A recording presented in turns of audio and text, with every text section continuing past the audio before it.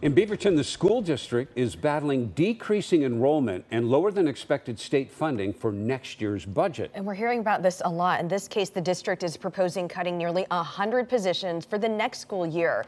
Brandon Thompson digging deeper into how these cuts will also affect the classroom. Brandon? Yeah, so the district is proposing twice as many cuts here at the central office than the cuts it's considering at classrooms across Beaverton. Still, this could be the beginning of tightening the purse strings as enrollment is declining at schools across Oregon. The growing problem in Beaverton, a shrinking enrollment. We don't know how to fix that. We just want to make sure that all of our students are getting the education that they deserve. Declining birth rates are a problem across all of Oregon. In Beaverton, that began to show in the first school year of the pandemic. Enrollment peaked at over 41,000. Now it's expected to be just over 39,000 next year, and 2,000 fewer students are expected in 2 years. For districts, fewer students means less money.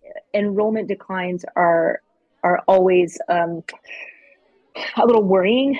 We're not changing our class size ratios for next year, but we are making reductions to be in line with the number of students we anticipate coming in. 90 full-time positions are proposed to be cut in the next year. 13 are in the classroom, half of the 28 cut in district offices. It comes as the state legislature is proposing $400 million less than what districts across Oregon have called for. Schofield hopes lawmakers meet schools in the middle. If the actual budget comes in the $200 million less that the legislature is proposing, what would that mean for staffing cuts? So for us, we'll roll forward with our budget. We have adequate reserves at this point. This is what it looks like for Beaverton schools. The blue line of expenditures is expected to surpass the red line of revenues this year, a gap that widens as the years go on. You can only use your savings for so long to pay your ongoing bills.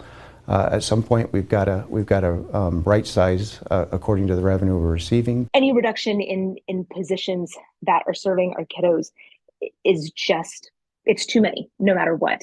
And I'm hopeful that we can impress upon the state to make sure that our funding is maintained.